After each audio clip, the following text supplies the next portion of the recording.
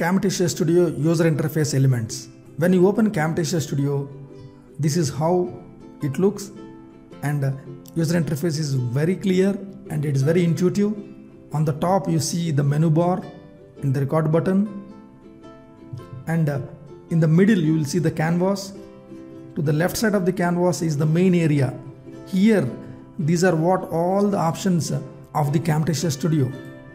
You are going to work with Camtasia Studio.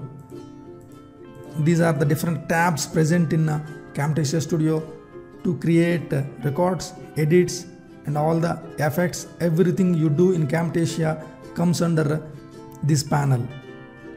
And below that there is a timeline.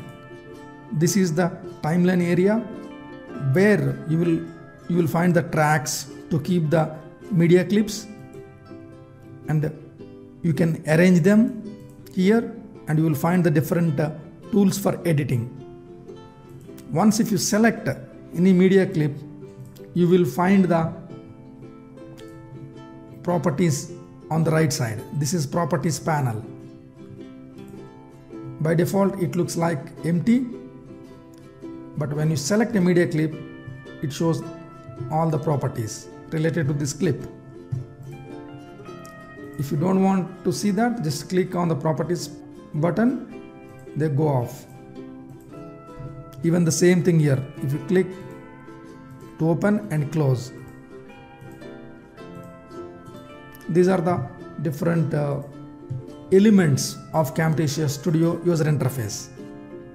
We will see in detail about each one in the coming videos.